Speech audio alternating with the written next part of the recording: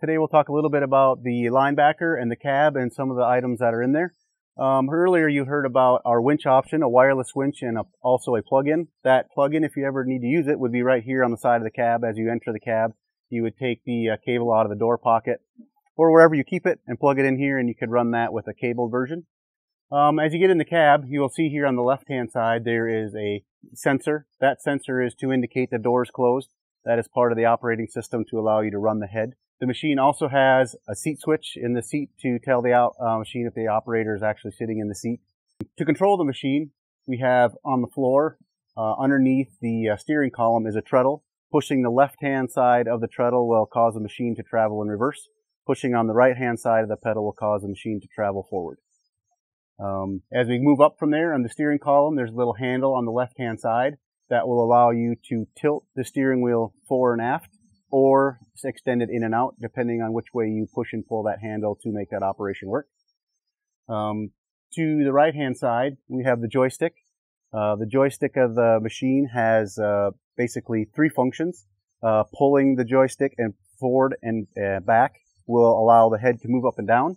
Moving the joystick side to side will tilt the head forward and back. And the two buttons on the joystick will open the little gate on the front of the head. Over on the far right-hand side of the machine is the heat and AC controls.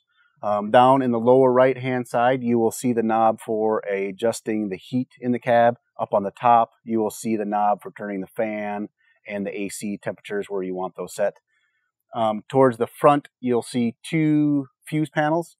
The one in the front has fuses only in it, and the larger one has relays and fuses. And right below the big panel on the side, you will see a round plug. That is the diagnostic connection. So if somebody were to connect with the engine to do diagnostics with it, or the electronic control system that's in there, they can plug in there to have access to those items.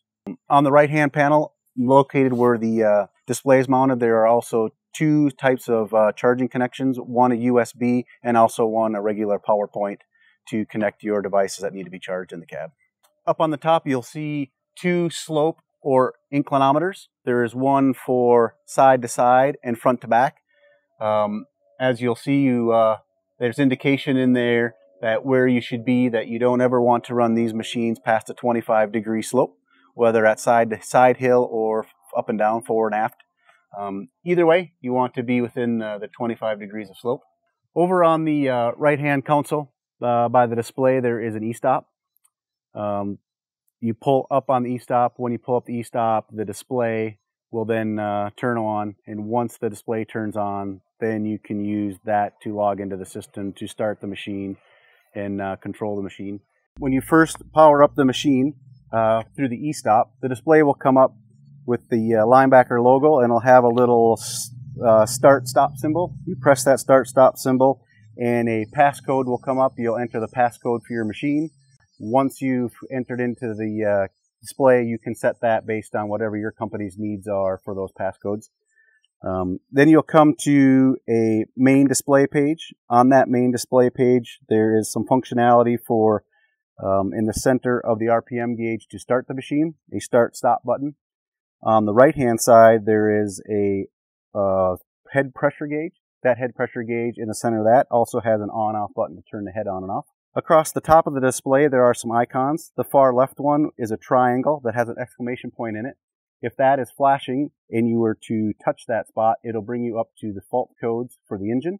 On that page, it'll list the fault codes. You can scroll through them, and once you have them written down, you can click on another button, which will take you to the PDF, and you can read what your fault codes are and help you determine how you might need to troubleshoot the errors that the engine may have.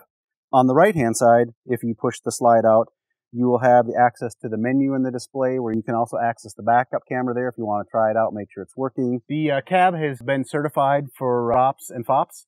It meets the requirements of the machine for its weight, whether it has wheels or quad tracks on it, but has been certified for that rollover and fall protection for the cab and the operator. The seat has a seat belt, which should be worn as part of the safety requirements while operating the machine.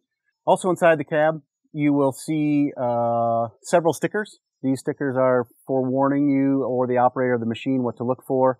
If any of these are missing, you should replace them in the event somebody else comes to run your machine. They know what to watch for the safety of the machine. The cab does have a cab pressurization unit, which is located on the other side of the machine. And when we look at that side of the machine, we'll point out where that is, along with a filter that should be serviced and made sure it's clean to keep the cab pressurized properly. The electronics on this machine are a 12-volt system with a dual battery. In the back, there is a master power disconnect that turns the power off to everything that's required to be off, along with our e-stop that's up on the right-hand panel to power up the system. On the left-hand side of the machine, integrated into the step, is the DEF tank for the requirements of the engine. Inside of this tank, there is a level sensor, quality sensor, and a temp sensor that's all connected into the engine to make sure the system is working properly. There's a little flip-up tab on here that you can use to padlock this closed if need be, in the event that somebody doesn't put something in your tank that you don't want there. Internal to the tank, at the very bottom, there is also a screen/filter that could potentially need to be changed depending on your system. That would be indicated that the engine would give you a warning that something is wrong in the DEF system, might not be able to create enough pressure, and we'd be part of the troubleshooting tree to know if that needs to be replaced or not.